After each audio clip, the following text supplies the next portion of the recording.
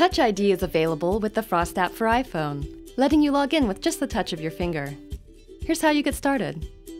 The first time you open the latest Frost app, you'll log in with your 4-digit PIN as usual.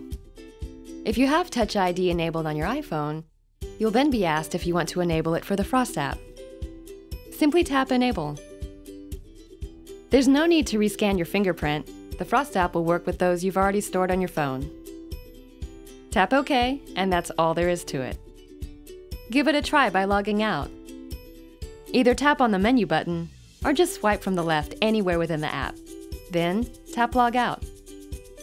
To start using Touch ID with your Frost app, just tap the Login button. When you see the prompt, place your finger on the Home button. Hold it there until the sensor reads your fingerprint. And now you're logged in and ready to bank on the go, just like always.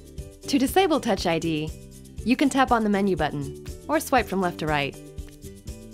Then choose Settings, select Touch ID, and then tap Disabled.